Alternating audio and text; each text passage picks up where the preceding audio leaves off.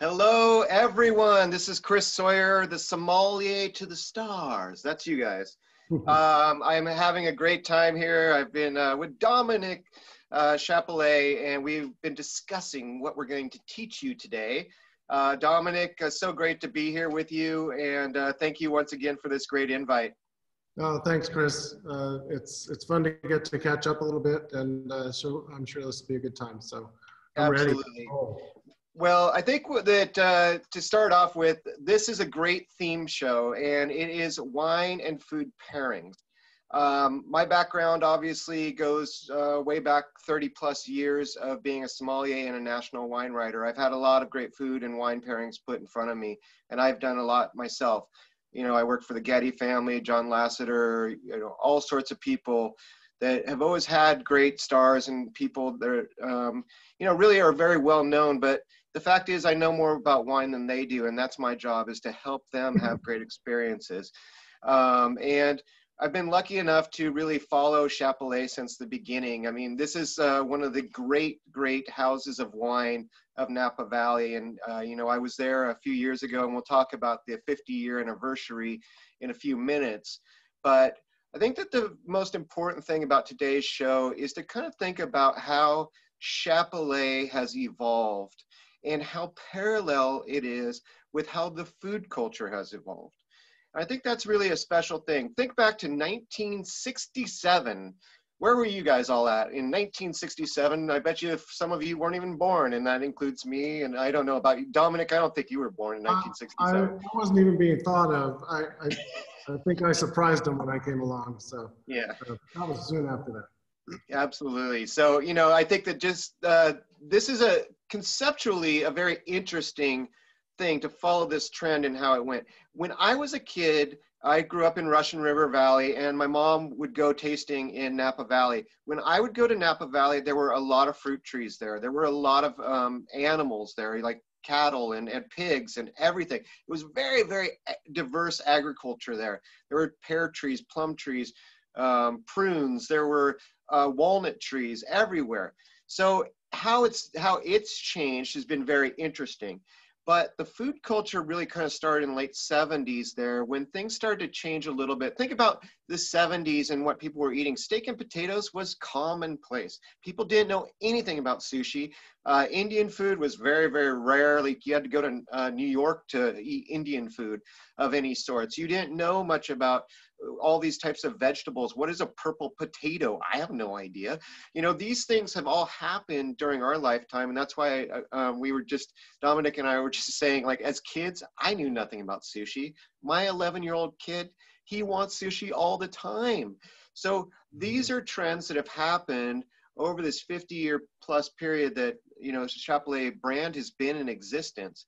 So when we look at Napa Valley and we think about Etoile, which was an amazing restaurant that came into Yountville to really kind of start this thing blossoming. Then you had Auberge, and then you had the amazing French Laundry came in, and things happened. And Yountville used to be just where you got gas, and now look at the place. It's amazing. The same thing with St. Helena, same thing with Calistoga, Napa, everywhere. And I would say that's the same thing here. When I started as a sommelier in Sonoma County, there were 2 restaurants of note. John Ash, amazing chef that I got to work with a little bit, and also Michael Hirschberg, who always had a great restaurant. No matter what style it was, he always had the great things, and that's where I started as a sommelier, is with Michael Hirschberg.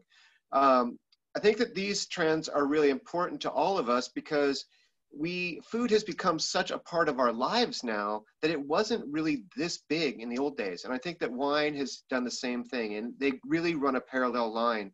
And I think that's why today's show is going to be so fun to get on there. So I want to talk about, just to start with, before we really kind of get into the history of Chappellet and how this all relates, to the real rules of pairing wines and food together. It starts with a big decision. Very big decision. Is your pairing based on the food, or is it based on the wine? because actually you have to go with one or the other. You can't do both together. It has to be a focus there. And this was a great thing that Evan Goldstein, my great mentor, Evan Goldstein, the master sommelier, and I talked about. There's a story in the new Napa Life magazine that I wrote, and it's right here. And you might notice the Chappellet Chenin Blanc bottle sitting right there. Oh, go figure. And there's the picture of Evan. There's me and Evan together, like right there. You know, this is something that that Evan even talks about, is you really have to pick what is your target. You know, you can, if it's based on a really great wine that you really want to show off, you really need to mold that food around it. But if it's based on food, which is mainly the choice, I mean, come on. And what are we eating at the table? I mean, there could be 4 dishes at the table if we go to a restaurant, or at home, it's one dish that everyone's having, but that wine is going to complement that dish. So the role of a sommelier, think about this, you guys, when you go to a restaurant, my job as the sommelier, you don't walk in the doors because of me, you walk in because the food is great. That's really what it comes down to. So my job is to complement that, make the chef look great, make the food shine, make you want to hug me on the way out, because that's the way it should roll, right? So having the right tools is really important. And I think that you have to start thinking about it based on the food. If that's really your focus here, you really need to look at some points here that are really important that we're going to talk about as we move along and we taste these wonderful wines from the different places that we're going to focus on today, which is the estate, and then also some new projects with Grower Collection, which are really great from over here in Sonoma County. So I think that the focus when you start with food is, what are the ingredients?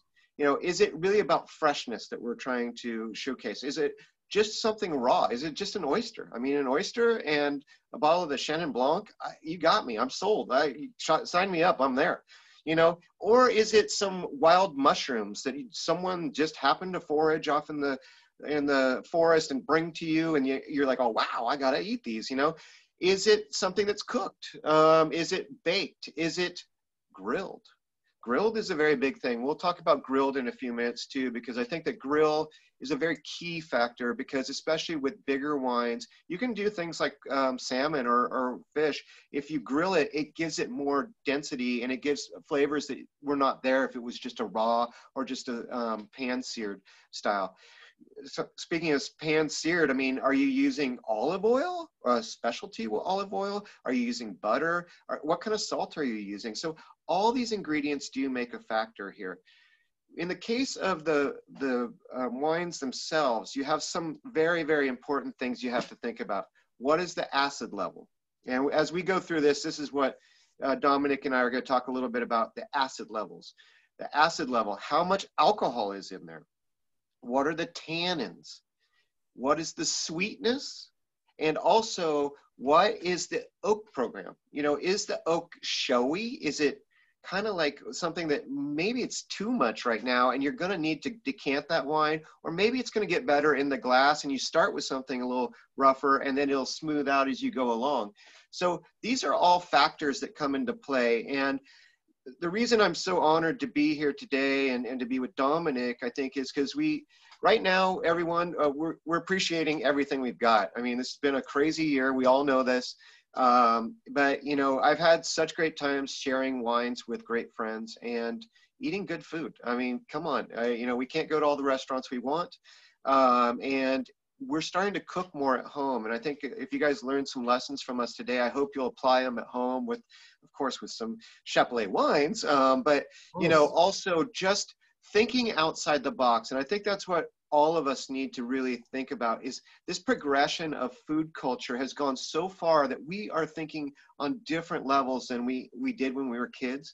We are here at a different time period. We are taking advantage of what time we have to share these kinds of things with friends, but don't be afraid to try crazy things. That's the other lesson I want to teach you. And also that, you know, you can never learn enough. It's the same thing with wine. If Dominic and I said that we know everything about wine, we're completely foolish and we're pulling your leg. It's impossible. Every vintage changes things, factors that Mother Nature throws at us as recently as we very well know has happened. But this is really something that I think you guys can use these tools, and that's why this is a fun factor show. I hope you guys will enjoy this. So without further ado, I want to raised his hand, and so okay. Since there's a hand raised, I'm going to Okay. See what that means. It says allowed to talk. It's hard to do on this. I can promote you for a moment to panelist. Okay, Eugene, you're on. Oh, you're muted.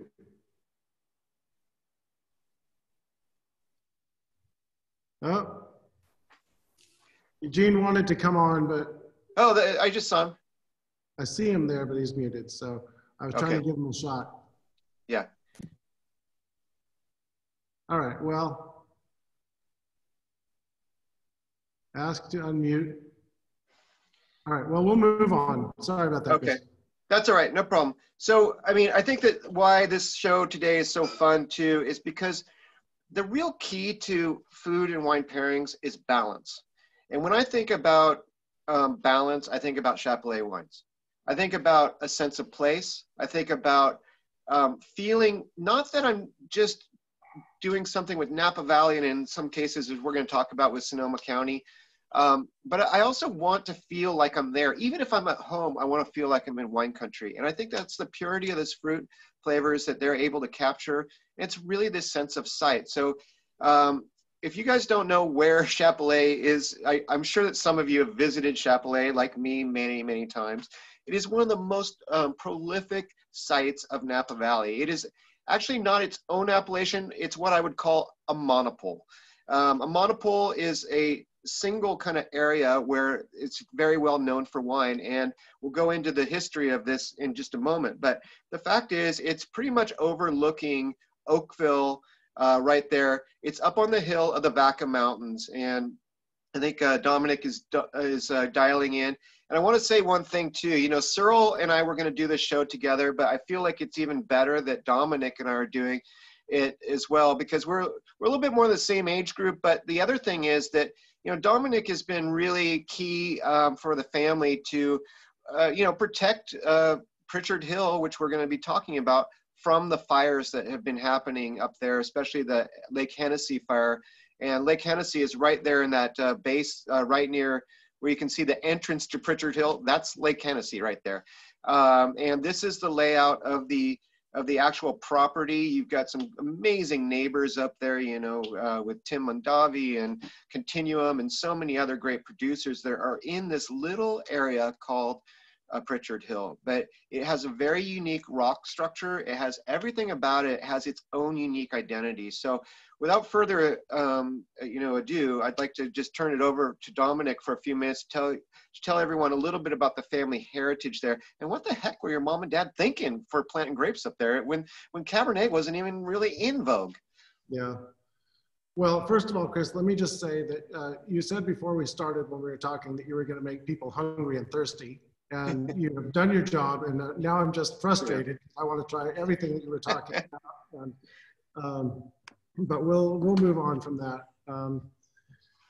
So how it started up here for us was my mother and father. My father had a passion for wine as a young man, and he was collecting wine in his cellar. He had a business that he went right into, that he and his best friend and business partner went into right after college, and they worked really hard and managed to sort of hit the ground running with just sort of a crazy concept of taking a vending machine and making it brew coffee cup by cup.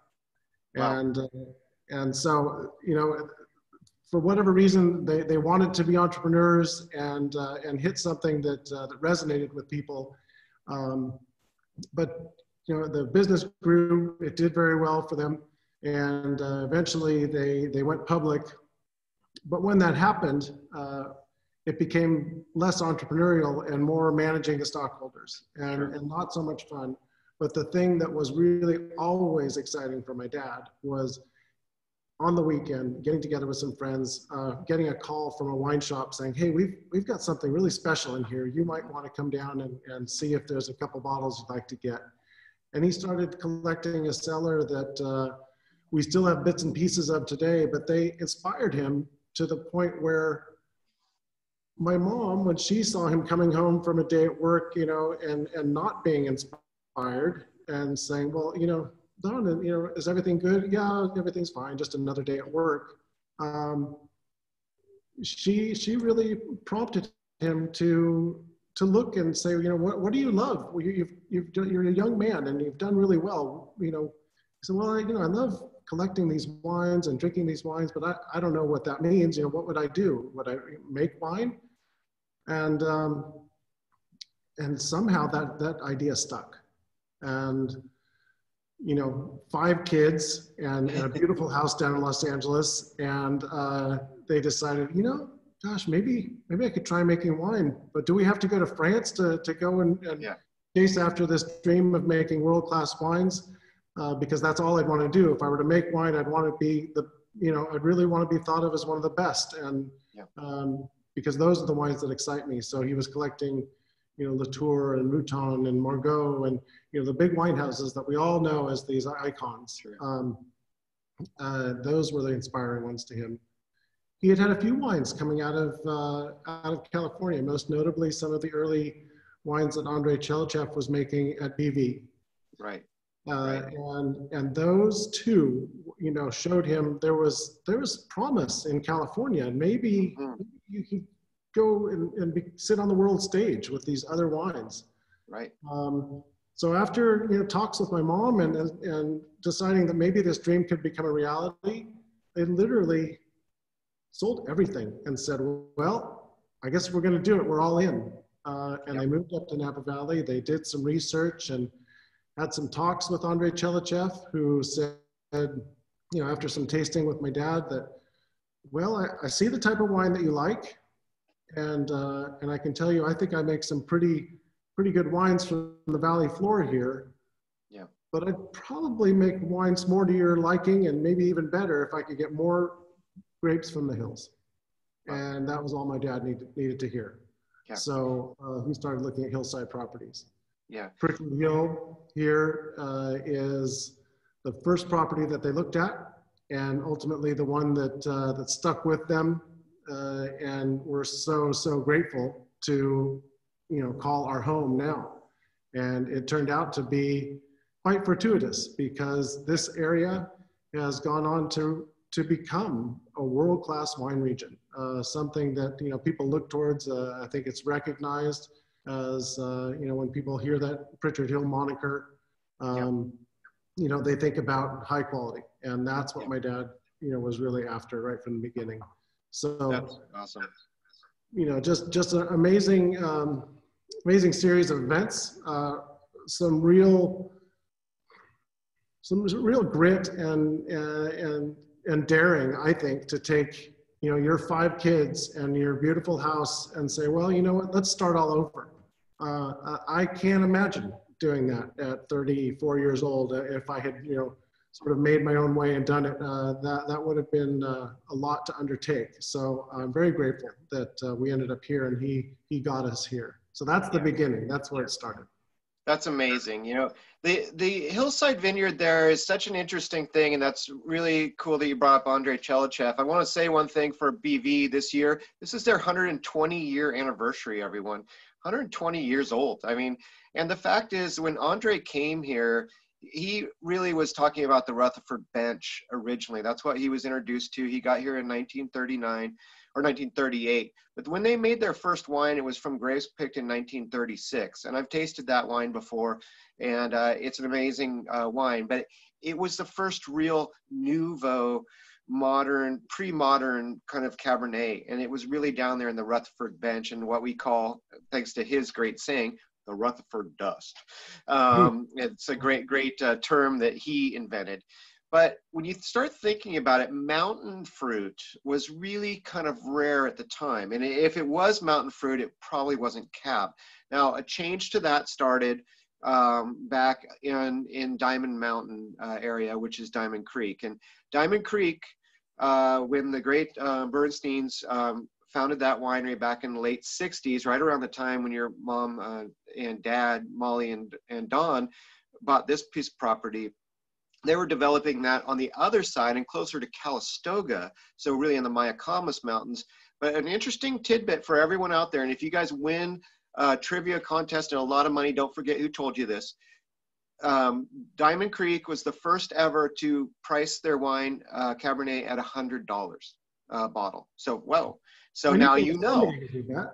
There you know. So now you know it's 120 years for BV and where Diamond Creek, why they're so trivial knowledge centric, you know. But the fact is, where you were at was unclaimed. People didn't know what to do. They were afraid to grow up there. But if you look at the picture behind Dominic, I think you can see that there are swales. There are things about this property there that they're not level. Believe me, there's nothing super flat up there. But the swales and the sun exposure there is so intricate to everything that's happening there. So I think that it's really the development of that vineyard and how it's matured through the years. As you can see here is a new map that he's laying out, the Mayacamas Mountains, and then telling me that I'm going to one place, but it's sending me to another. Okay, it's technology. You have to work with us a little bit. So absolutely. So that's why I thought today we would start off by talking a little bit bigger. First of all, you say Napa Valley, what's the first thing that comes to most people's minds? Cabernet, Cabernet, Cabernet Sauvignon.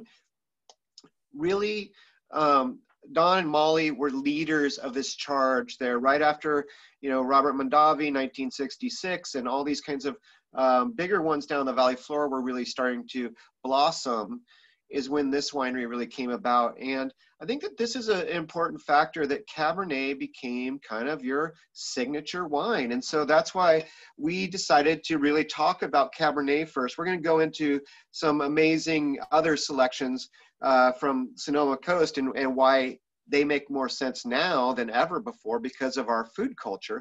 But I mean, this is the trademark of the winery right here. So this is the Chappellet 2017 vintage Cabernet. This is the signature.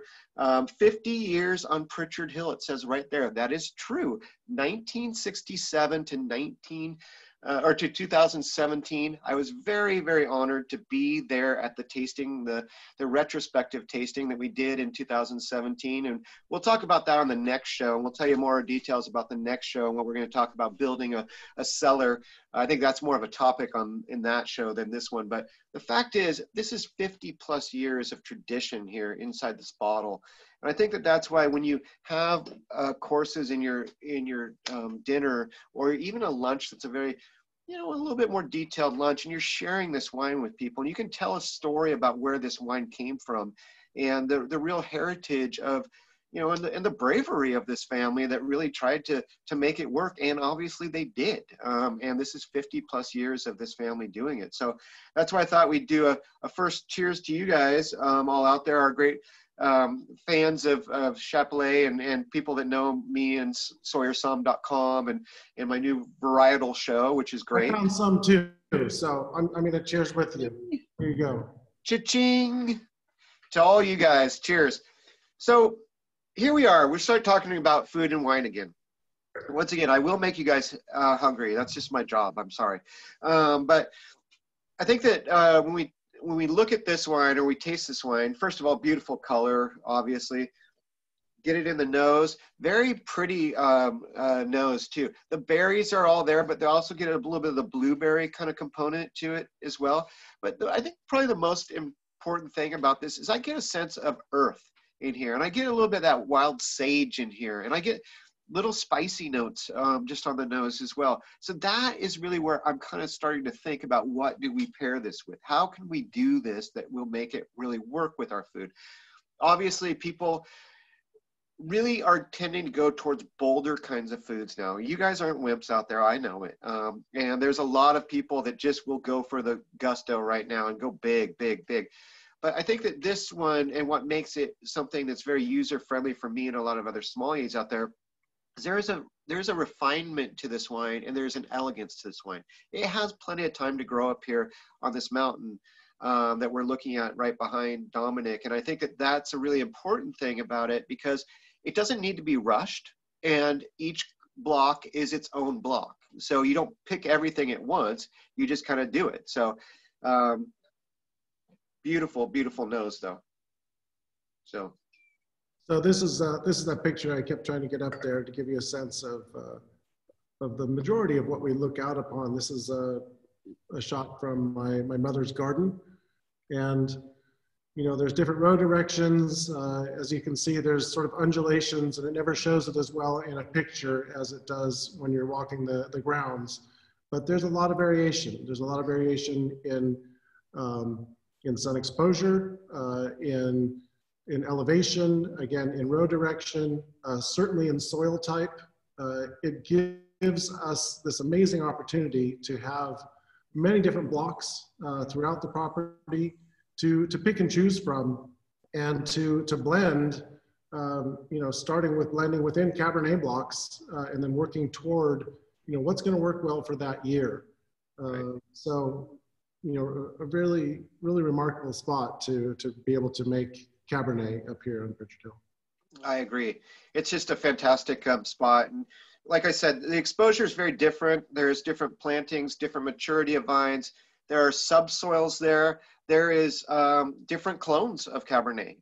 You know, if everything was, if it was on all just, you know, monolithic and just one single clone, that would be one thing, but that's not how it works anymore. And I think that really the 1990s was the game changer for a lot of wineries down the valley floor especially, but even for you, just the maturity of these vines. That is really the kind of trademark of France and the Bordeaux region in general. It's just, it's maturity of vines. You can taste that soil. And this is something that I think you guys have really picked this place, and your mom and dad really did such a great idea. You had a great idea in coming here. And I think we got to say this too, if you guys know the Hideaway label too, which is really the estate wine. We'll probably be talking about this one next time in our next show, which is coming up later next month. But I think that when you really look at the where on this property that comes from, it's a really separate than the other one, which is a great blending one that really works with a wider range of food. This one is a little bit more concentrated. You're talking about a little bit more natural richness and density to that wine, just as a point of nature there. So I think that this wine really, just first few sips, I mean, and this is always one thing too, if I teach you guys another lesson today, always sip the wine first and then just kind of have it fill up your palate, and then go back and sip it a second time and then get real about it. What does it really taste? You have to regenerate your palate. I mean, especially if you go tasting all day long, each wine is so different. There's different levels of acid, sweetness, everything. So you really want to just cleanse your palate with the first sip. So never take the first sip as being like, oh, that's all that it is, because that just gives you a clue. And really the second sip, third sip, fourth sip. And especially for wines like this, and this is what I want to say, is something that is a trademark of a wine that is really a world-class wine. A world-class wine is a wine that only gets better in the glass. It's not done. It is not a one-dimensional wine that you're going to taste that the whole way through. Believe me, back in the younger years when you used to buy those 1.5 liter bottles for the girls, and then you taste one, it would taste the same when you first opened it to the very last one. It would taste the same if it wasn't turning into vinegar. These wines are only going to get better with time in the glass. And that's why this is your little baby decanter, is your glass. And so I think that that's a really good way. So sometimes the tannins can be a little bit bigger and forceful at first, but you know, I think that this is more of an elegant style, but they will work themselves out just by having a little bit more air. So Chris, I like what you're saying, that your wine becomes your decanter, because I think, you know, certainly I have, and I will continue to decant wines over the years. But I also love to watch a wine of grace and elegance progress in the glass. I like it when it's tight and it isn't giving up its secrets, and then over time things start to happen. And like you said, you know, a great wine is evolving throughout the evening, throughout the night. And you know, some of the most wonderful experiences I've had with wine have been going back to that wine, you know, into the third course and saying, oh my God, what's going on now? Yeah. So that's sort of a fun journey to take, you know, anytime you've got something that's special in the glass. Absolutely. I think just these first impressions here for me, obviously, you know, if we talk about steak, I mean, of course, I mean, do you want to show your picture real quick? I do. I'm going to. He's just, we talked about this before. You guys got to see what he had to eat last night. Dominic he's being a little showy here, but that's okay because we all need one of these every now and then. So. Oh yeah. So, well, my brother just came back from Idaho, and on his way, he decided to pick something up for me for dinner, and he showed up and he handed me this giant tomahawk, and I have to tell you, it was really one of the best pieces of meat I've ever had. It was just spectacular, and I did have some Cabernet with it. One of our actually had a new release that we're about to release in September, our 2018 cab, which I hadn't had a glass of. So I thought, well, you know, gosh, if there's anything that's going to stand up to, you know, a young cab, let's try this big, fatty, amazing piece of meat. And it was incredible. So, you know, you get a tomahawk and you got to cook it. You got to go. Absolutely. You know, I think that's a good point there too. So fattiness is a really good tool to use too, because tannins need fattiness. They need to be a little bit tamed by that. And young wines tend to be a little bit more tannic. That's why we cellar wines, is to really smooth them out, let the pieces come together a little bit more. But to be really honest, I mean, people, you know, 95+% of people consume the wine that they buy just right then. So I think that really the key here, and I hope that you guys heard that, is really to kind of I think stemware is really important, and to really have good glassware to let this wine open up, and those tannins to settle down a little bit. And if you need some fat, get a piece of meat like that, obviously. I mean, that's awesome. You know, I wanted to reach and right through my lens and grab that right there from you. But I think that really tomorrow. So yeah. One of the things too, just about these berry flavors in here, these are a little bit more wild berry. So think about blackberry, a little bit of a briary kind of berry. There's almost like a boysenberry kind of note too, and definitely some of that black raspberry in there. So you're talking about a lot of hillside, almost like down in our creek here, you know, we go down there and pick these blackberries that are crazy, but they're growing out of trees. So they're like in these little clusters hanging from trees because it's so dense down there that they really have a certain flavor. So they're big and juicy, but they're not necessarily that sweet. And I think that's really this level of sweetness, is it tastes like the berries, but they're not sweet berries for, you know, like where there's residual sugar in here. So I think that's a very important thing. The tannins are balanced. It's got great acidity. They still have as freshness. And I think that's one of the trademarks of the Chappellet brand, and Philip, you know, the great Philip Titan, who makes these wines and has for a long time. He's got, his winemaker touch is a minimalist touch. And I think that's really something that it's something that your dad and your mom really wanted to do. And I think your family has done a great job at doing that. Well, I mean, that goes right back to having the right piece of property, you know, and doing it in the vineyard and letting the vineyard do its work and letting the vineyard speak through the wine. And if you're doing your job, and if you've got a great vineyard manager and you've got the right grapes in the right place, and then you've got a winemaker who can allow that to express itself, that's where that magic comes from.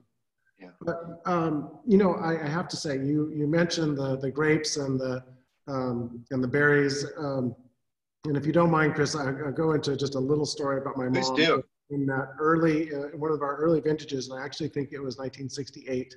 Our winery wasn't finished, but we had a crop to bring in. And we had some very kind neighbors down the valley who said, well, we can help you out. Why don't you just bring your grapes down here and we'll crush them for you. And that was Robert Mondavi, who had just built his new winery in 1966. Yep. My mom and dad went down there, and you know, the grapes were all in the small little wooden picking bins, and my mom was looking at Robert's big, beautiful grapes and our little tiny grapes next to them. And she said, oh, I'm so embarrassed. You know, they've got these tiny little berries and look at your big, beautiful grapes. And Robert Mondavi said to my mom, oh, Molly, I wish I had the grapes that are in your bin. Yeah. And the reason go ahead. It's again, speaks to that mountain fruit. These vines are struggling a bit. The berries are smaller. that, you know, you can talk about this, Chris, that skin to juice ratio and what that means, but there's an intensity that that's brought about by these. So I'll turn it back over to you. Yeah. So the difference, think about what I said earlier too, about me going to Napa Valley in the 70s and looking at all this stuff. There was deep soils there in certain parts of the valley, especially near the riverbed there. I mean, you can grow Sauvignon Blanc and those roots can be 100 feet deep. Mm-hmm. Here up on this mountain, this is rock. I mean, this is stuff that you just don't like. You don't want to be the gardener in that often. You want to get it to be right, and then please let it go. Just please grow. But you know, the struggle that these grapes go through, it comes out in the flavor and the intensity there. And it is a better thing too to be those compact kinds of clusters. And I think we've found so many of those great lessons, not just from where you're at there in Pritchard Hill, but also Atlas Peak and Howell Mountain, and you know, across the valley on the other part of the Mayacamas. Mountain fruit from Napa Valley, mountain cabs are completely different than valley cabs. They just have a different kind of aura to them. I think that's a great point about Robert Mondavi being a little envious of the size of those clusters. And I think that's a great lesson that Molly learned that day. And I hope she understood it later, even though she felt, you know, like it wasn't the right thing, but it was the right thing. And I agree. Well, that was a great and long-lived friendship between my parents and the Mondavis, and it started right in the beginning. You know, there was a pretty amazing community up here. I think they were very curious about this, you know, young couple with 5 kids who moved up to Napa Valley and were going to start a winery, and you know, nobody was doing that. That was not common at all at that time. So. I think there was a lot of curiosity, and they were sort of, you know. That's great. I want to say just hello to everyone out there too. We'll get to your questions and answers towards the end. And I just also want to say, hey, it's great to see people from Virginia and Maryland and Pennsylvania and everyone tuning into us right now. You know, here we are in California, and obviously we've got, oh, there's a Texas, you know, Matthew from Texas, welcome. You know, this is Napa Valley is a great place to go. I mean, and we're going to talk about Sonoma County and why it's so great too in a minute, but you know, we're lucky to live here. And I think that really as next generation kids like Dominic and I are, and there's the 3rd generation for you, Dominic, too, that's really coming out. You know, this is preserving these areas. And I think that really Pritchard Hill is one of those great places in not only the United States, but I think the world, where people respect this place. And I think that it really kind of took your parents to really become brave people, even though they weren't previously winemakers or anything like that. I think that's a really good point. So cheers to them once again. But what would they be eating with this? So once again, we talked about steak, which I think would be great.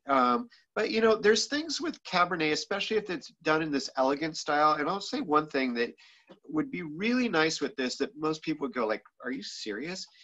Ahi tuna. But listen to this. Doing a kind of an espresso rub on the outside of the tuna and then just pan-searing the whole kind of tenderloin of it. And doing that. Chef Janine Falvo and I used to do that at the lodge at Sonoma when I was the sommelier there for 10 years. It was one of the best dishes I've ever had in pairing great Cabernets. And sometimes the cabs are just too big. I mean, to be really honest, they really are. And this one, it has that refined nature to it. And it's not dainty by any means, don't get me wrong. But, you know, when you taste a really good seared one of ahi tuna, that middle is very different from the outside. Then you put the espresso or wrap around it and you got something going here now, don't you? The other thing too that I've found that's really very interesting with this is if you do paella, but you do a squidding paella, it's very different. And, you know, just down the road from you, you know, it was a couple of years ago that the Winston Hill with the Frank family did a great thing for their celebration of their 20th anniversary for their vintage. And they did a paella. They had a regular paella over here. And then they had this inky one over here. And that with Cabernet was genius. Wow. So thinking outside the box here, you guys, like seafood and Cabernet, no way. Yes, if it's done right. And I think that's a really key thing. I think also a big fat pork chop would go really good with this. But in this case, probably with a little soy sauce as far as the marinade. and also grilling it so it has char marks on it. So you really have some depth. You have a little bit more stuff going on. You could do a roasted one too, as we're getting into the fall and winter years. If one that I would probably do with that would be probably more with a sage kind of a integration there with sage, wild sage, because I really feel like that's something when I go up to Chappellet, I smell the smell of Chappellet, and the smell up there is that wild sage. It is that the Chappellet kind of trademark of the chaparral bushes around you and these trees and the oak and natural oak. So I think that those things are really good examples and kind of outside the box. Remember our home ec teachers taught us the basics. Where we've gone since we were kids has gone a long ways, and I don't think that those home ec teachers drank the kinds of wines that we drink at all. No, but in Napa Valley, the teachers get a lot of wine gifts at the end of the year. You know. Yes, they do. They're very lucky, and the same thing here in Sonoma County. Don't think that it's not like that. So I think that's just a great trademark. Once again, this was the Chappellet. This is the signature Cabernet. Amazing. This is, once again, the 50-year anniversary vintage of it, because it's 1967 to 2017. It's tasting beautiful right now. It is something that I'm just going to be enjoying the rest of that wine later tonight. But moving on, once again, talking about food trends and wine trends kind of going together. So back until really the late 70s, early 80s, Chardonnay was nothing. I mean, to be really honest, you guys. And I do want to say another word about the Chenin Blanc, which was featured in my story here. The Chenin Blanc from Chappellet. Let me give you guys a statistic that will be very, very interesting to everyone out there. And it was when I talked with the Wente family. I did a story with Phil, Carolyn, and Greg, or Eric, sorry. And I did a story, and they told me one of the most interesting statistics I've ever heard in the wine industry. In 1980, there were 50,000 acres of Chenin Blanc planted in California. There were less than 10,000 acres of Chardonnay. In 5-year period, that completely switched. Completely. Even if they were grafting over or pulling the Chenin Blanc out, it's because the Chenin Blanc back then was a sweeter style overall, not for everyone, and especially not for the Chappellet brand, but that's what people liked, is a little bit more sweetness. Riesling was big, Gewürztraminer was big. All these kinds of more sweeter things were bigger. Now, the beginning part of the Chardonnay phenomenon, you go back to Hansel and Wente as far as the legends, and the San Giacomo family, which we're going to talk about in a few minutes here as well. And what we've done with Chardonnay has gone through a completely different change. I mean, we had at one point, there was that term ABC, anything but Chardonnay, because things were too sweet and they were too trendy and things were not happening. I feel like the Chardonnays have never been so good. And one of the reasons for that is Sonoma County. It just happens to be an area where you can really grow this grape. And I think that is a real tribute to you and your family. You've got an amazing property up there. The Chenin Blanc is the bomb, and it's so good. And I can do all those kinds of things. I was thinking about another one that I would do with that Chenin Blanc too, and that's like a crudo with just yellow fin tuna and just crudo and just something like that. I love like, I think about right now with the hot weather and a split pea soup, but make it chilled. Oh yeah, I'm talking chilled split pea soup, and how good that would be with that Chenin. We get into Chardonnay, we have all sorts of wide ranges. So for your program, and that's this new program that you guys really started over the past few years, and I want to kind of have you tell us a little bit about what the heck were you guys thinking? But this is the label here, and this is from the Petaluma Gap, and we'll talk about that in just a moment. But we are really pushing this grape out to the ocean, and it can take it. If you go to Burgundy, and this is where the heritage goes back to the 17th century of Pinot Noir and Chardonnay, and I will give you one little tidbit here, another trivial thing. Where did Chardonnay come from? Is it an indigenous grape? Did it pop out of the ground? No, it's actually from the family of Pinot Noir. So it is even part of the white mutation of Pinot Noir.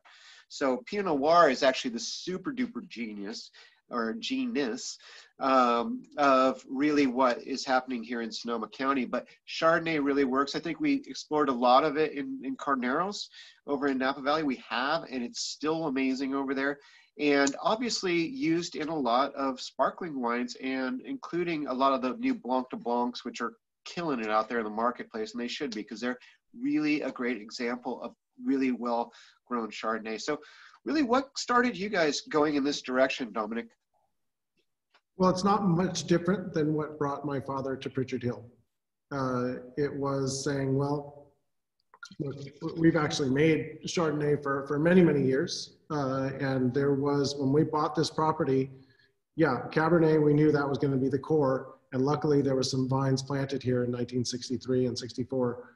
But the man who started to develop this property didn't really know what he was doing. He knew he was in Napa Valley, and he knew that he thought, well, I should plant grapes. And there was a wide variety of grapes planted on this property that my parents brought. And some of it was Chardonnay. There was Johannesburg Riesling. There was Napa Gamay. There was, Merlot, and it was just a smattering. But again, the core was Cabernet. So and then of course we had a big swath of Chenin Blanc. Yeah. The Chenin Blanc is the one white varietal that we stuck with, and we got rid of all those old vines at some point, because we nursed them along as we could, but at some point we had to just accept the fact that they weren't going to live forever, and really we had been eyeing those hillside terraces for Cabernet for quite some time. So we still have 3.5 acres of Chenin Blanc. We're not going to get rid of it. We love making it. We think it's a beautiful expression. Please. Yeah. But the Chardonnay, it was there, and we made it for years because it was on the property. But when it came to looking at replanting, that was one of the first ones to go. It was, what? It's a struggle. It's a struggle to do this here. This is not where Chardonnay wants to be. But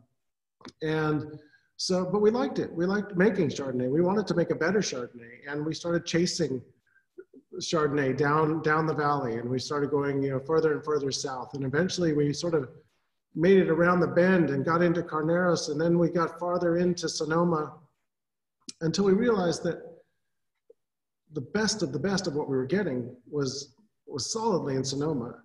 And, right. And that, that sums it up in a very, very quick way. But luckily during that time, we also had the opportunity to be making some custom crush wines for other people who didn't have wineries. We had a little bit of space at the time in the 80s and 90s. And they were bringing us some Chardonnays and some Pinots and some things that they were getting from Sonoma. And that gave us an opportunity to get to meet some of these growers, the Duttons, the San Giacomos. Now people like Oscar Renteria is over there farming. He's the one who farms the Calessa vineyard. Yeah. And so with that combination of searching for these great vineyards, getting to know these growers who were growing the fruit, and getting to become friendly with them and understand that they were passionate about what we were passionate about, which was making great wine. Mm-hmm. We came to feel like, well, gosh, if we're going to continue to make Chardonnay, we need to highlight that from where it's coming from. We need to really just talk about the fact that any great wine has to come from great vineyards where that grape is meant to be. And we feel that that was the case with Chardonnay and Pinot Noir, and that's why we went with the grower collection. This is about finding people who are growing the wines in the right place, and giving us the opportunity to make what we think are beautiful wines. I absolutely agree. If you think about it, everyone, Napa Valley, Cabernet, Sauvignon Blanc, Merlot, those are the three main grapes. Don't ever discount Zinfandel, though. I mean, because that's what was there before all the rest of them, and Petit Syrah from St. Helena and things like that. But the fact is that really why it works in Sonoma County and Carneros and these different little sub-regions of Sonoma County where I'm based, and I'm right here in Petaluma, is because of the wind factor. It is warm here, not so hot. You know, you go more inland. Remember, there's a big mountain range between us, and that's the Mayacamas. And then you go past that, and you go up the Vaca Mountains to get to Chappellet.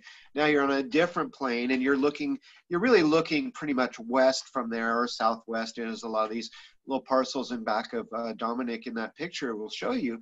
But the fact is that this is just naturally cooled here.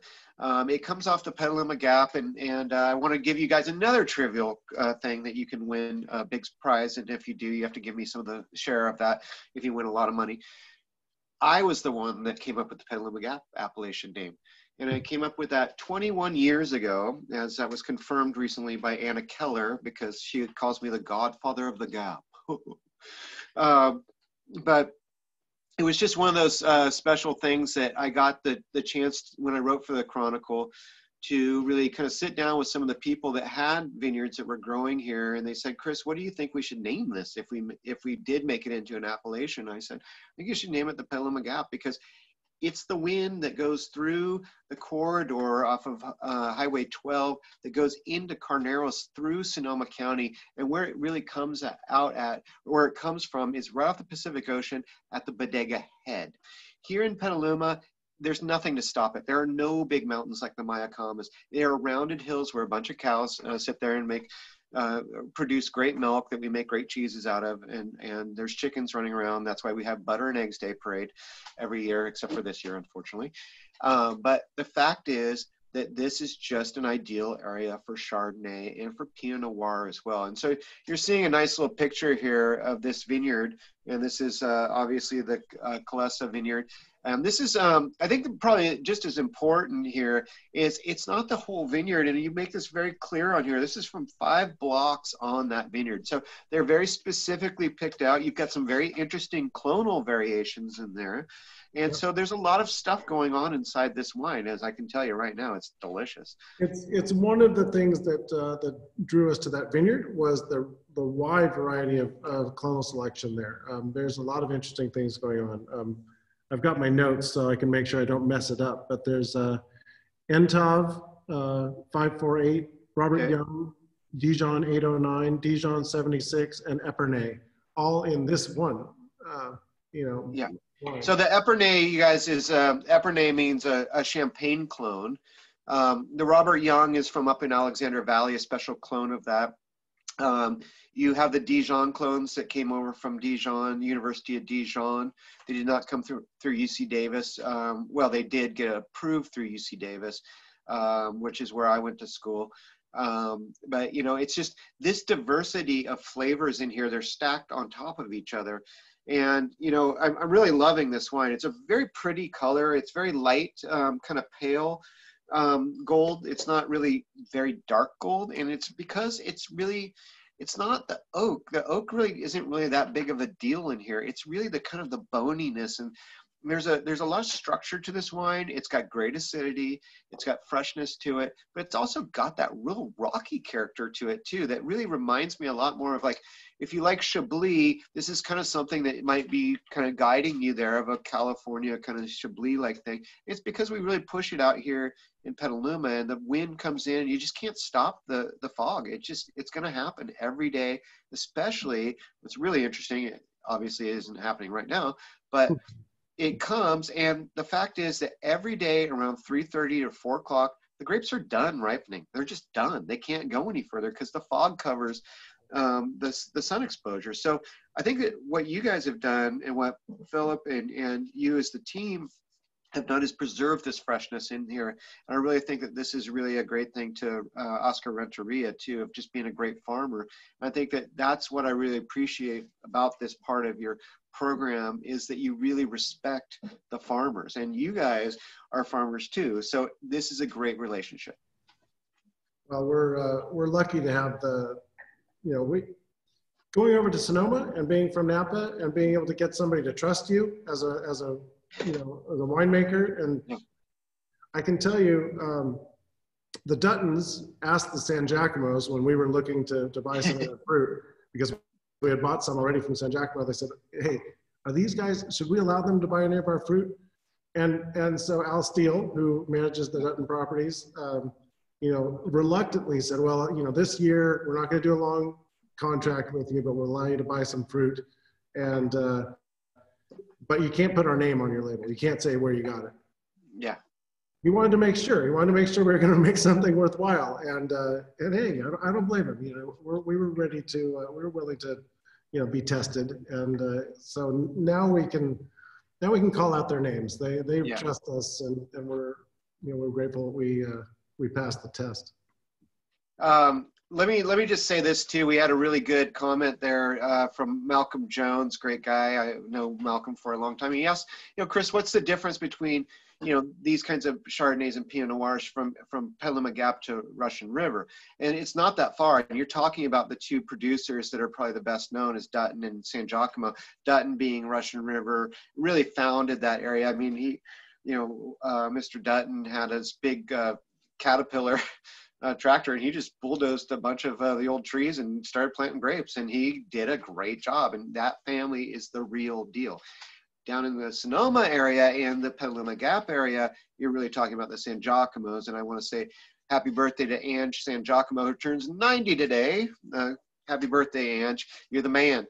But also, you know, I want to say that in Russian River, if you think about Russian River, what really changes it up, it's the only Pinot Noir zone, and legitimately the only Chardonnay zone, where you can grow Zinfandel. And you're like, oh, what? How does that work, where you can really do that? You cannot grow Zinfandel here in Petaluma. There's no way. It is just too windy. It's not going to happen.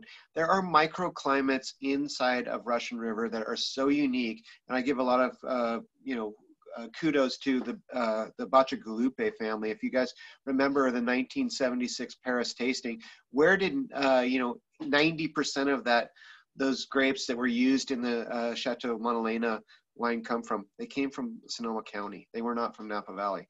And that's an important thing. And the Bacigalupe ones were the majority of that. And they are in Russian River. It can get ripe there. There's no doubt. And that there's that road that they're talking about, Sweetwater, that's, you know, in the danger right now of the burn and everything. But that's an amazing road up there. But you can grow Zinfandel up there, no problem. Here, it is really all about the fog. And this is the only appellation, and this was granted as an appellation in 2017 in December. And the fact is that it really is just influenced by this wind every day. And it is actually the first one ever made based on wind impressions. So it's a big deal here. And I think that that's why this wine really has it going. And I think that this is a good example. And there's also another question that I do want to come back to about, Chris, how would you go out and how would you really kind of line up? What's a night for us out there drinking wine and eating food? So we'll get back to that in just a few minutes, but let's talk about these wines first. I think that, I mean, what are you getting out of this? And what are you thinking as far as food, Dominic? Well, one of my all-time favorite Chardonnay pairings came when I was in Louisiana, and I went to Chez Paul, and we were actually just, you know, coming by to see if they'd like to get some of our wine on the list. And they said, well, you know, we're not going to put any wine on your list until we've had it with what we cook. Nice. I was like, okay, sure. And so we brought out our Chardonnay, and they made a blackened redfish. Ooh. And it was one of those just perfect pairing moments. So when you were talking about, you know, the wines and the food pairings, that was one that popped to mind. So I'll take that any day with one of our Chardonnays. Absolutely. You know, what I really get out of this, I mean, we do have the apple characteristic and the pear characteristic here, and there's a little bit of that almost pear frangipane in here, but that's just, someone, can you give me the clock? Sorry. The thing about this one too is it just has that little touches of just a nice little nuances of spice. Not big, and they're not overpowering, but it's got that citrus driven feeling to it. You get a lot more of that in Carneros, because Carneros will almost every single time you taste a Carneros wine has some version of a lemon in it. lemon. Whereas if you go to Russian River, it's not, don't be surprised if it's got some tropical notes in it, which is much more in that kind of a vein, like the mango. Where'd that come from? Oh, it must be from Russian River or someplace like that, these kind of warmer zones. I think this is that perfect balance of all of those things. And I like it because it does have that acidity that we talked about as being one of those things that you really need to measure about what will this wine pair with. This has great acidity. And that's really something that you can make it really, I mean, the worst, to me, the worst Chardonnays are cloying. They're just sweet, they're cloying, they just don't feel good. I mean, you have to have food with them, and it just doesn't work. So I think that's a little bit different. But I think for me, one of the great things that I just saw that was just focused on in our newspaper here at Press Democrat was a really nice peach salad. With a little bit of arugula, a little bit of some feta with it, and some kind of a zesty kind of seasoning, you know, in that vinaigrette. I think that would be killer with this. I think that would be great. I'd also do, yeah, I'm just trying to make people hungry. I'm sorry. So good. Yeah, but also like scallops. I mean, when you have really good scallops, I've got a great fisher guy that is out of San Francisco, and when he gets me the 2 pounds, I just go nuts. But, you know, pan-seared with a little bit of almost brown butter, but then the lemon would be a really nice complement here too. But you got to have a side salad. You got to have some things like that. I think those are some really nice ones too. And if you get into like some of the things, someone also mentioned with the Chenin Blanc, and thank you for mentioning that. That is one of the greatest pairings for Thanksgiving ever, no doubt. Because you have to think about, I think the point there is, what else is on the table? You know, and especially when we do these at-home meals, especially now, is you might be making a single plate, or you might just be doing a pass around, and all those factors play into what will pair right with what you're eating that night. So, you know, how much of this do you have in that bite? How much of that? Sauces and things like that. But I think that actually butternut squash soup would be very good with this too. And as we get into the fall, that's something that we would really be thinking about. Maybe even pumpkin soup, which is really fun, especially if you put a little bit of pumpkin spice in there. It's very nice. So if I can switch back to the Chenin, because you popped in there. Sorry, I got to keep talking about that Chenin. Yeah. Yeah, one of the things that I love with that Chenin is curry. Oh God, yes. Beautiful. And whether it's you know, cold curried chicken salad or, you know, a warm curry dish, either one. So you can go summer or fall with that. It manages to be a really beautiful pairing. Yeah, I think going back to that too, just because we're talking about, you know, international kinds of foods, I think this would be a really nice touch because of that acid with Thai food. This one in particular, this wine, because it's got that freshness and cutting acidity in here. And when you think about papaya salad, yeah, when you think about papaya salad and you go to, you know, the Slanted Door and you have that papaya salad, it's an out-of-body experience.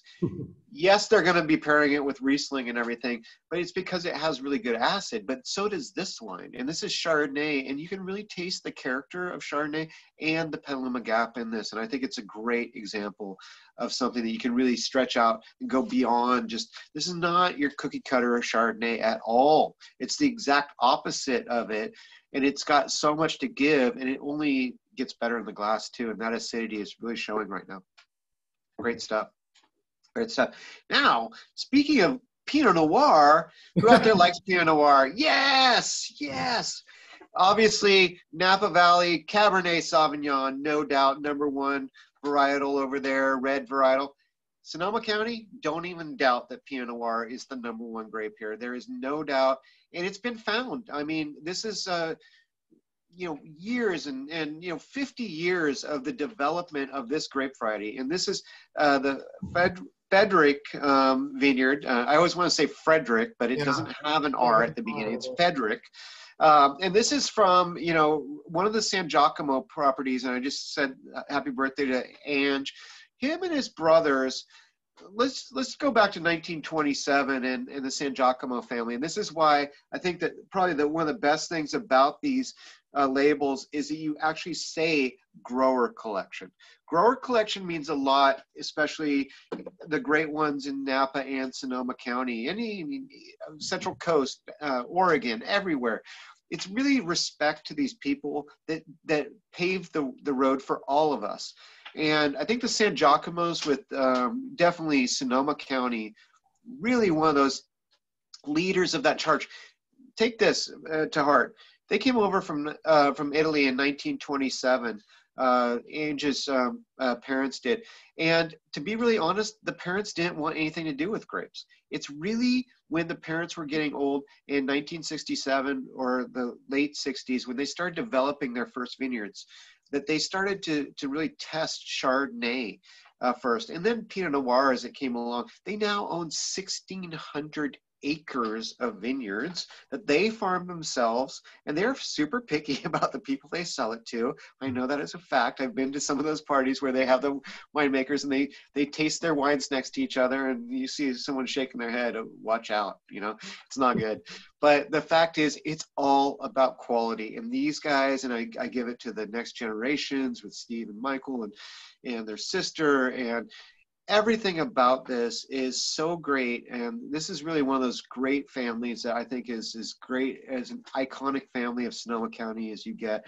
So this is really that kind of part here where we get into the Petaluma Gap and also this wind tunnel. And why does Pinot Noir work here? You'd think that you'd plant it out here.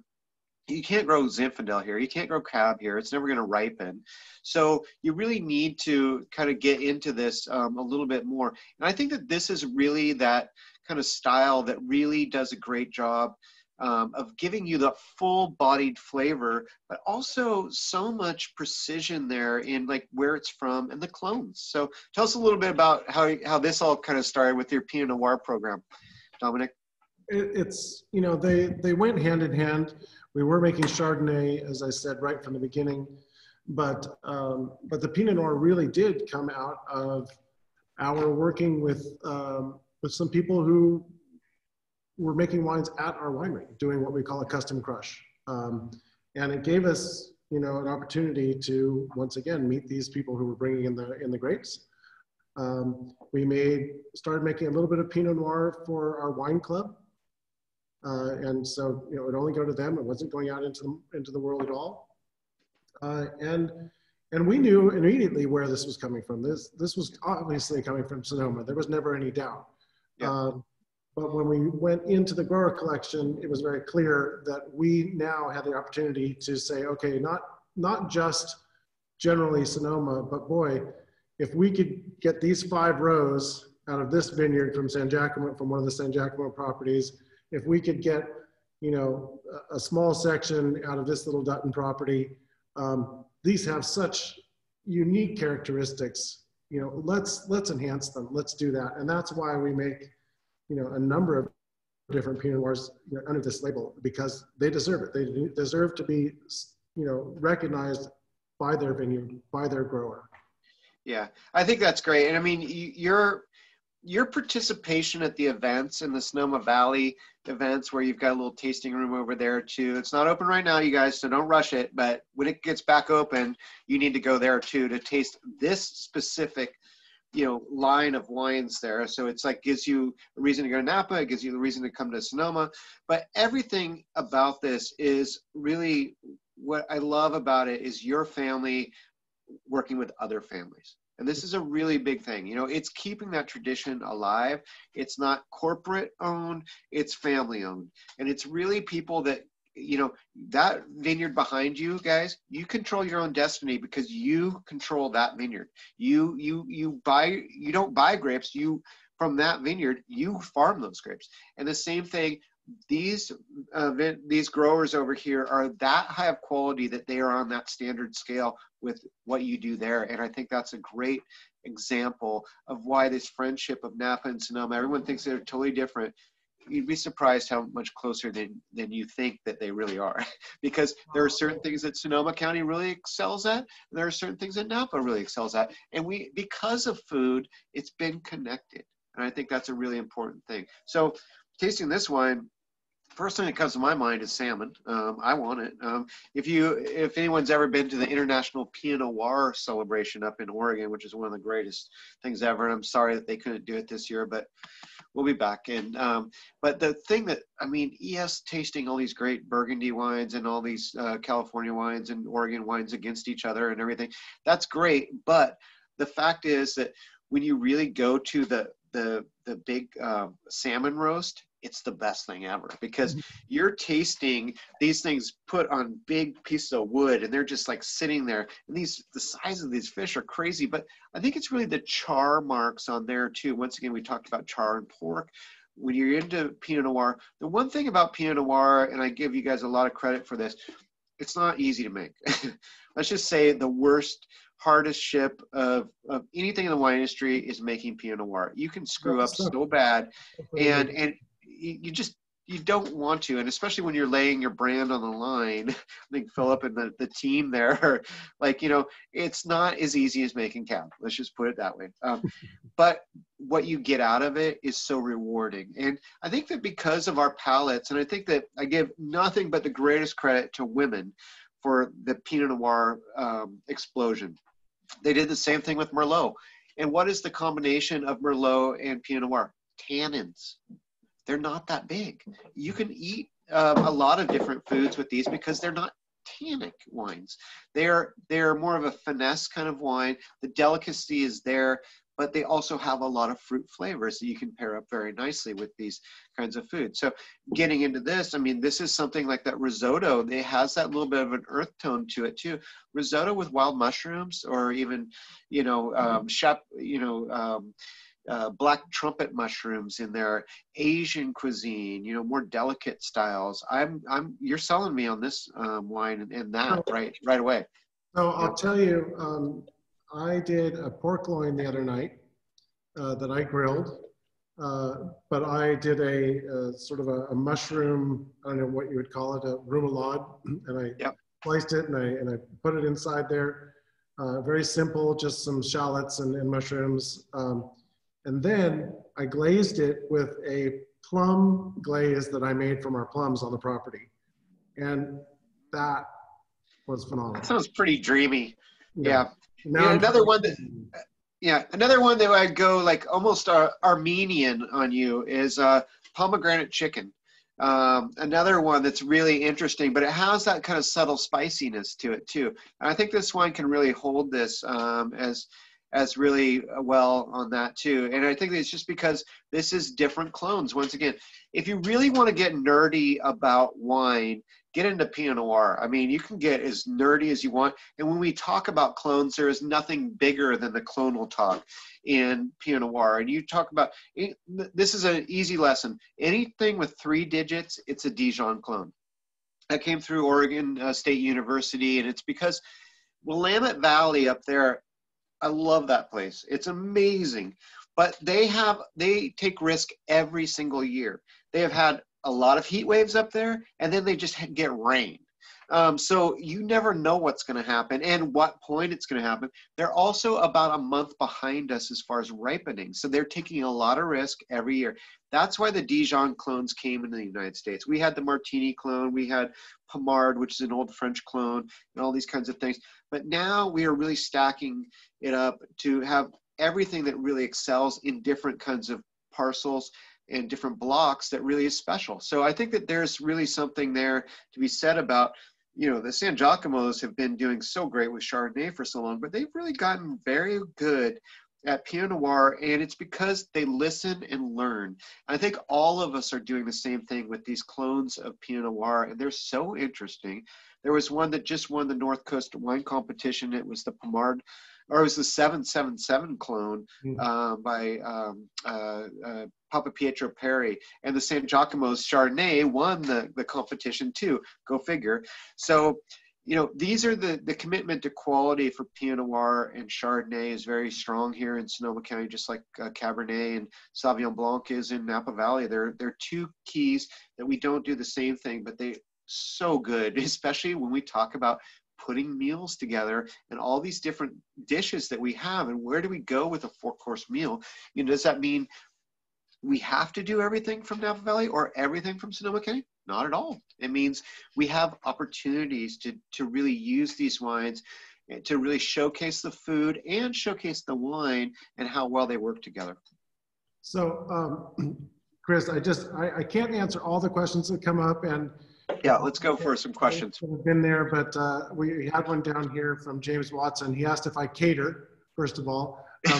Only if you're at my house, I will cater to you. And you know, we're call James all the time. But he then said he makes a Persian dish, Koresh Fessenjan, with chicken and walnut pomegranate sauce, great with Pinot Noir. So, you know, we're inspiring people to bring out their culinary expertise here. Absolutely, and James Watson's a great guy. So good man, good man. If you can read off the questions, I can't read them as well because it's on my phone versus your computer. So let's answer a few of those questions real quick. All right, let me go to the questions section. Let's see, Kyle Fraser, are the same Dijon clones grown in Willamette and Sonoma? Yes, that is true. And they came in different waves. So it was really 113, 114, 115 that came in the first range for Oregon State University. And I give those guys up there so much credit. We could talk about Willamette forever because they were super brave. Most of them went to Stanford, which is crazy. They went up to Ridge and they were drinking a bunch of wine. Oh, let's get in the wine industry, but they couldn't afford any land down here. So they moved up there and took a total risk. They really did a great job. I think I give a lot of credit to those guys, but they are the same clones. The second wave was more the 667, 777, 828, and now you have those on top ones that we talked about just for a moment, and that's great. I think that there's some really interesting things. We are really finding suitcase clones too. So that's another whole topic of discussion, but worth talking about. Suitcase clones are those ones where people go over to Burgundy and they're taking pictures of that vineyard, like Domaine Romani Conti or something like this, and taking pictures. And they just happen to have a pair of shears right there in their pocket. They just happen to have an empty bag right there next to them. And they go out and start going like this, and they kind of put something in there. And this is before 9/11, you guys. You could pretty much bring anything back from Europe. It didn't even matter. And then once the checks at the airports was not good, you just didn't do that. Probably the best story ever is, it's a weird story too, but it's Pine Ridge and our great owner there. They came before he started Archery Summit, where during that time, and he just wore a London fog jacket over there with panels inside that were zippers that he actually cut out the parts of the vines and shoved them inside his jacket, brought them back, and it's called the 828 Faux 828. It's a very strange part of Pinot Noir, and it's still thought to be more Gamay, that he actually made the wrong decision there. But it actually, the clusters do not drop down. Like every cluster that you see just drops down. Here's the cluster. These point out at you. They are erect clusters. It's very strange stuff. So just so you know, that's the Faux 828. So Chris, yes. Couple other questions, and I know we've run over time, but we'll try to get to a few of you. Yeah. This is a very important one from Carlos Orta. Chris, what are some of the great songs to listen to when drinking Chappellet Cat? Well, let me just say this, okay? So everyone has their food taste. Like my wife, she loves chocolate. She loves Thai food. She loves sushi. So I gauge things around her. Your musical taste is your musical taste. Down here in my cellar, before I became, a sommelier and a national wine writer 30 plus years ago when I was at UC Davis, I was the music critic at UC Davis, and I had my own radio show at UC Davis. And I used to DJ all my high school, dances and stuff. So everything is based on the mood. Who are you with? What are you, what's the weather outside? What time of day is it? What are we eating? So that's how I gauge everything. So it's not a simple answer. It's an emotional answer. So you just kind of go with the flow. What feels right at that time is something that's really great. for me, if I was to just take a really, I'm gonna do it from my standpoint here. And Rupert, thank you for joining me. Here's my son Rupert, who will attest to the fact that, okay, let's carry on. Is that it's really something that Chardonnay. I think about like slow subtleness with that. So something that's like a little bit. It's kind of a little bit prettier music to start you're not going to get jumping around, jump up, jump down. You're going to just be really kind of like, let's respect this grape. And so really kind of subtle, deeper kinds of tones, maybe a little bit of U2, something like that might work really well with wind blowing in your hair. I feel good about that. With Pinot Noir, definitely sea-bearing music, something like that, really a little bit more earthy music, because really Pinot Noir, it's better in cooler climate conditions. And so something like Coldplay might be good. I like that. Coldplay and a few of their albums have been amazing. And I've actually gotten more into Coldplay more than ever. With obviously the Estate Cabernet and the Signature, that's a bigger wine. And there's just, you got to have a lot of sound in that too, but almost echoing sound. So, something on a kind of more like The Cure or something like that might be kind of interesting. Like The Forest by The Cure might be a very good song right there. I can see this one inspired you. Yeah. Or maybe actually with the Chardonnay, I should have said too, Rock Lobster by B-52s, of course. One of the greatest college bands of all time is B-52s. Go back and listen to them. They talk about science all the time. Yeah. So I've got one for me here from John Sloan. It says, to Dominic, I've purchased an allocation of the Pritchard Hill Cab bottles since 2011. What would you suggest a strategy for drinking? And they just received their 2017 notice that's coming their way. I want to enjoy some along the way and cellar some for future enjoyment. What's the sweet spot? Yeah. So it's a question we get a lot. I can tell you that we have 50 plus years of history that tell us that our wines age impeccably. So especially when you're talking our big cabs, and Chris, you've been there. And, absolutely agree. So if you are looking to cellar some, you've picked the right wine. But I love, just like I love to watch a wine progress in the glass, I love to try a wine when I buy it. I love to know where it's starting. And if it's something I get excited about and I think, oh, this is young, but boy, it's got some potential, then I think, well, I'm glad I bought that 6-pack or a case, because maybe I'll try it, I'll set it off to the side, forget about it for a while, try it in a couple of years, try it in a couple of years after that. So if you've got the patience, meter these things out, give yourself an opportunity to watch these progress and take some notes if you're really into it, and refer back to them. That's really, really fun to do. And again, I'll just talk about that 50-year tasting for just a second. Yeah, please do. Having our winemakers from all the way from Joe Cafaro to Tony Soder and Kathy Corison and Philip Titus, all there talking about when they were making these wines, reminiscing while they were smelling and tasting these wines about what happened that year, what the struggle was, what they overcame, what was special. It was a phenomenal moment, and that's what wine gives us all. As the years go by, wine captures that year in a moment in a bottle, and it'll bring you back there in a heartbeat. So it's one of the special things we get to do. Yeah, I would have to agree with that too. I mean, it was a very special moment for me.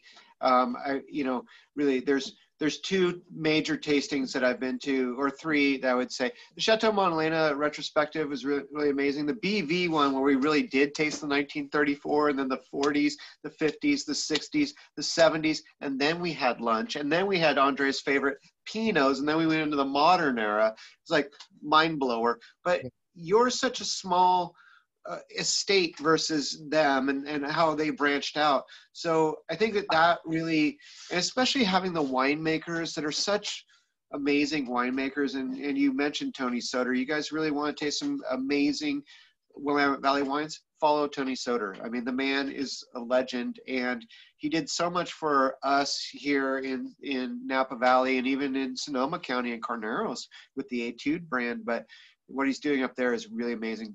Magical sparkling wines too. Do not ever doubt his ability to make sparkling wine. The guy is great. But and just a the love fact, yeah. Really But the fact is that you guys have had such a great winemaking team that it's made it easy for me too, as being the person that buys these wines and sells these wines and, you know, and writes about these wines, to become, you know, like so in love and enamored with them, because I think that they all are on the same page with what we really need. We need to taste what Chappellet is. Why is Chappellet so different from others? And I think that they've really been great winemakers that have defined that and helped you guys as a family to really define that. And I think that it's a benefit to me. It's a benefit to everyone out there that's listening to us right now, that these food pairings are fun pairings because we have the ability to kind of dial in on what does this style taste like. Every vintage of this Cabernet is not going to taste identical. And that's the great thing, because vintage does make a difference. Absolutely. It does. It's not a household. This is not in every household across the nation. It's not in every supermarket. It's not Costco. It's not in all these places. This is its own identity wine. It's going to have some trademarks. So those berries are always going to be there. That earth is always going to be there. But the vintage is going to define what it is. And I think I just saw someone write that every 10 years is about right where he's feeling it's really good. And I feel like that's a good point to kind of use as a reference tool for these Cabernets in particular. Now, the big boy here, the Hideaway, you can go 20 plus. There's no you know, fool around here. This is like a big one that really has that, and that's like the wild boar. If you hunt some wild boar, give me a call like we're talking now. You know, these kinds of heavy stews, maybe even cheese course at the end. That's a very heavy kind of cheese. You can do that too. So you have to think outside the box in many ways, but there are things about these trademarks of these specific bottlings that they've done. You guys have 50 years of experience, and that's so much more than so many wineries can say out there. I think that's one of the reasons that we're all tuned into the show right now. Well, you know, we've been going on, and I think we could go on forever, you know, drinking and talking about food, and we've got so many questions that we haven't gotten the opportunity to talk about.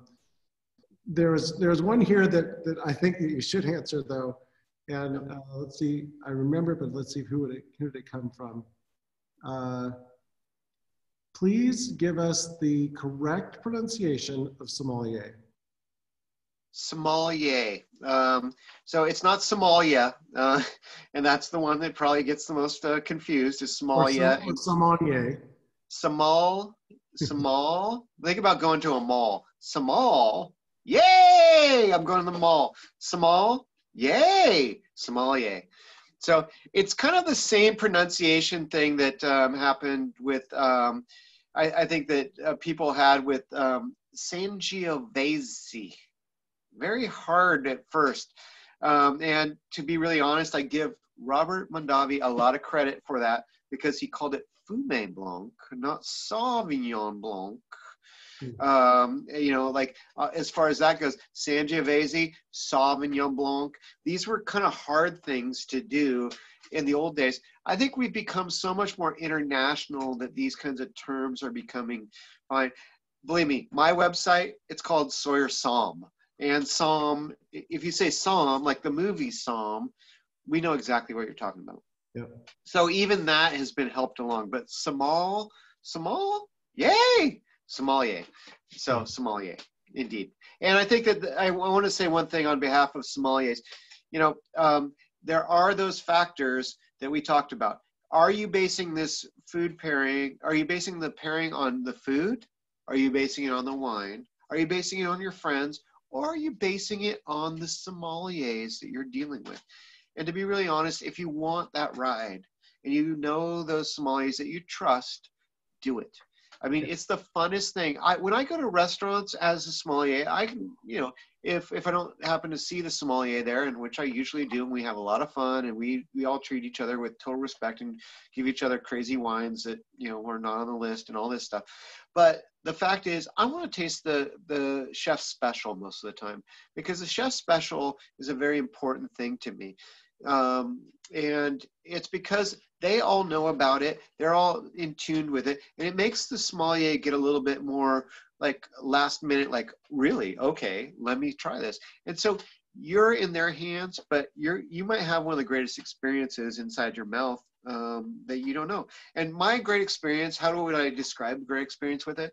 I go back to the show Get Smart. I don't know how many people out there could remember that. Some of you can, but I used to watch it when I was a kid. It was the cone of silence, where the cone of silence is beamed over your head. And you're not really hearing anyone around you. It's because you're having a moment inside your mouth that makes that much of a difference that you can't hear anyone around you. And that's what a great experience with wine really comes down to. It's really something that invigorates you. You'll never forget it. It's a memory. You're going to share it with people later, late at night by the fireplace in Tahoe, or, you know, in, Blackberry Farm in Kentucky or Tennessee. And you're just going to do it because it really was a special moment for you. And those are the kinds of moments that I hope to provide for people. I think that that's the same thing with Dominic and the family, of doing their part to do the same thing with the wine, providing us with the wines to do that. And I think that's why this show is super cool.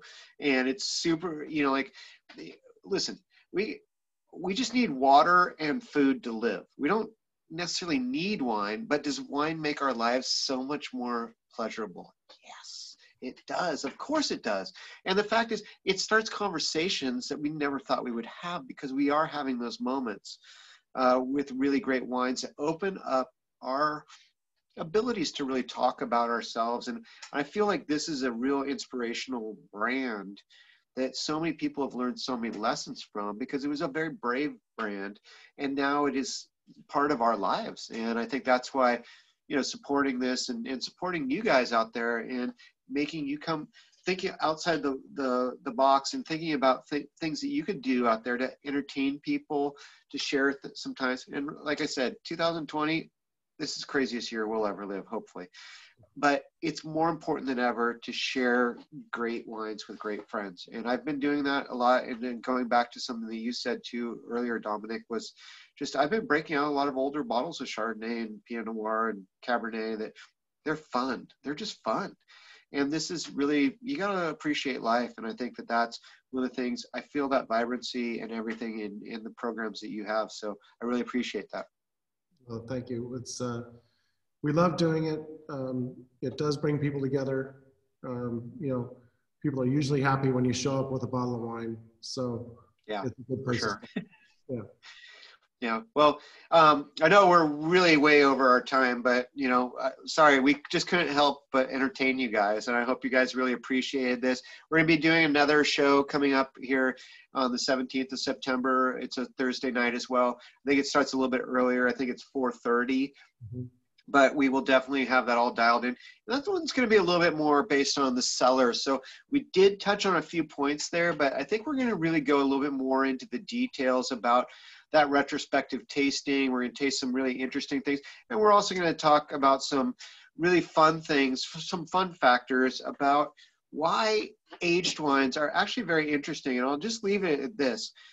So we talked about, like, and I don't want you to show it again, Dominic, because it's just going to make me want to eat the camera again. That big tomahawk steak that he had looked really good. Is that the right one to do with an aged wine? Not necessarily. It could be too much power in that food that's going to overwhelm a wine that really has a little bit more delicacy now after 15 years of aging inside that bottle. So I think that really that's going to be a very interesting food one as well, because we need to really talk about how do you really, if you're going to show off this wine, first of all, don't drink this wine by yourself. And I'm glad that, I love the thing about sticking the needle in there and taking your little siphon out and everything. But what's the point if you're just going to drink it by yourself? Share it with others. This is the whole idea about wine, is sharing.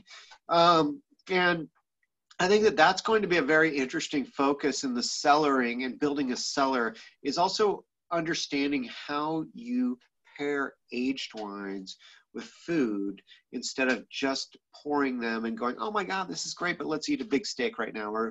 And that could be like that kind of, beef bourguignon. That's a very subtle kinds of flavors and not too overwhelming, but just complements the flavors of an aged wine. So we might even talk about Julia Child. I don't know, but I think it's going to be fun, and it's going to be a really great adventure when we talk again in September. So, once again, I really appreciate everyone. Mary Olin, I saw you